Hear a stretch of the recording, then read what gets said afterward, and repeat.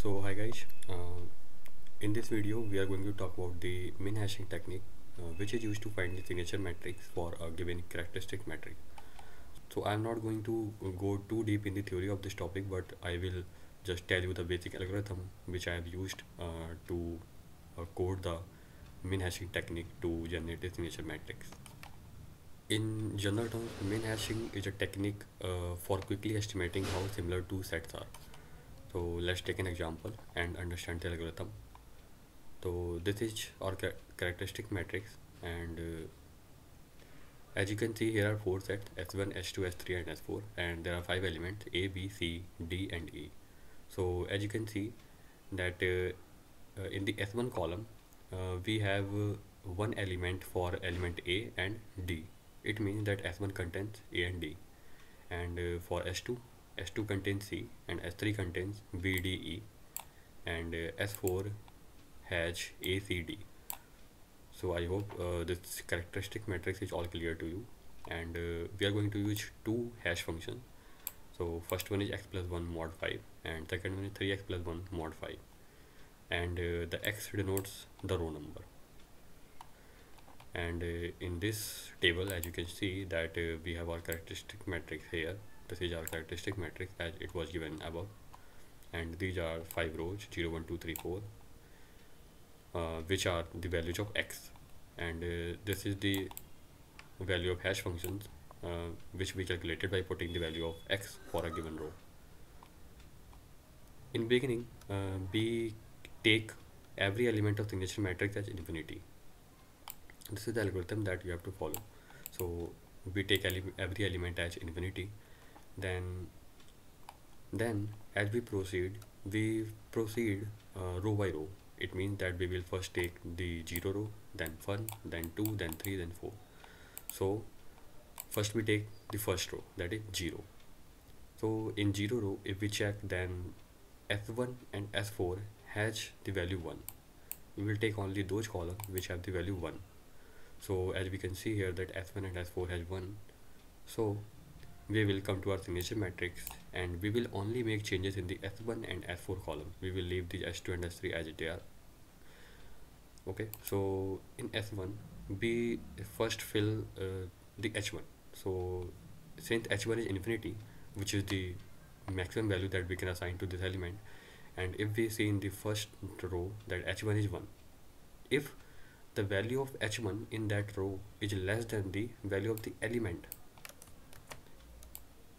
okay, I will repeat once again, if the value of the hash function in that particular row is less than the element of that hash function is signature matrix, then we replace the values. As we can see here that infinity is obviously greater than 1, so we will just replace infinity by 1. And for S2, as we can see that S2 value is also 1, so we will, and infinity is greater than 1, so we will replace it by 1. In S4, if we go, then again infinity is greater than 1, so we replace by 1, and infinity is also greater than 1, then we replace it by 1. Then we go to the next row, and in next row we have only S3 as 1. The element of S3 is only 1, other elements are 0, as you can see. So we will make changes only in the S3 column. So for S3, if we check for H1 in second row, then H1 is 2, and 2 is less than infinity, so we replace. For S2, 4 is less than infinity, so we replace. Similarly, we go to the row 2. Then we see that only S2 and S4 are needed to be manipulated. So we go to S2 column, and as we can see in row 3rd, H1 is 3, which is less than infinity, so we replace. We go to S2, 2 is less than infinity, so we replace. Okay, then we have to go to S4 and make changes.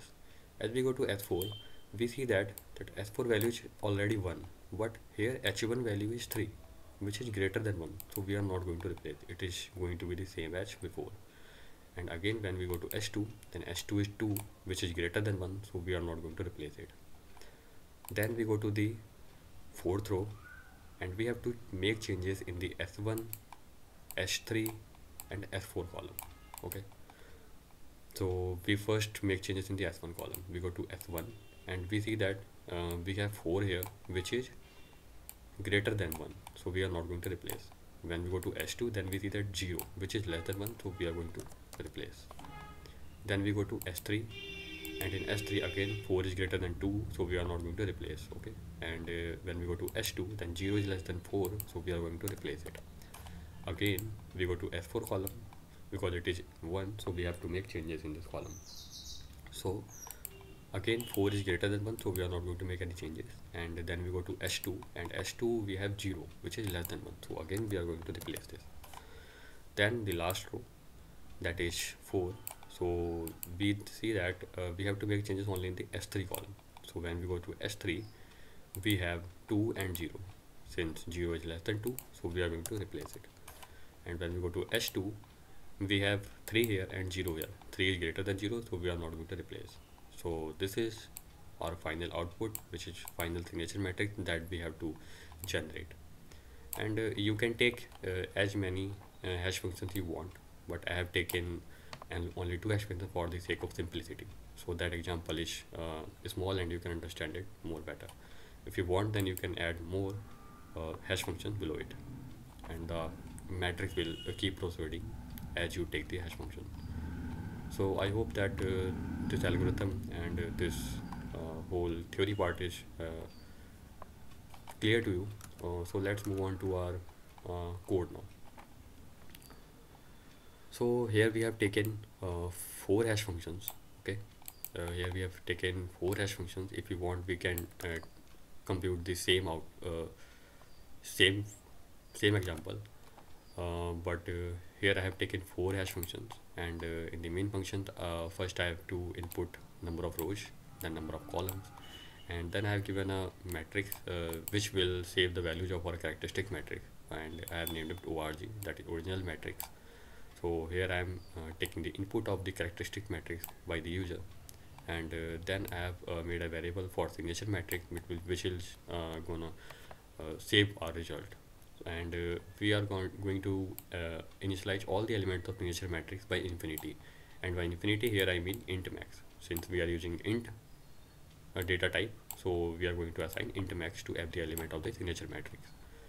After that, I have made a hash variable which is going to store all the hash values, like h1. For h1 it is going to store these values, for h2 this is going to store these values. So, and after that, this is our algorithm part, this whole code. First we are traversing every element of the characteristic matrix. So this is we are using 2 loops. I think you know very well how to traverse a 2D matrix, so this is simple.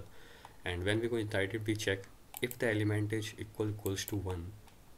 If the element in the original matrix is equals to 1, then we have to change the corresponding values according to the hash functions. Okay. And if the value in the signature matrix, in that for that particular element in signature matrix, if that is greater than the hash value, as I explained it earlier, if we have a value here greater than the value here, then we will replace, otherwise we are not going to replace. So if we have a value in signature matrix which is greater than the value in hash function, then we are going to just replace it, and just like that we are going to make our signature matrix, and we are finally going to print it on the screen. So let's try to run this code and see if it's working correctly or not. So I will just open a new terminal and I will run the code. gcc sigmat.cpp. Sorry, I used the wrong command. g++ sigmat.cpp.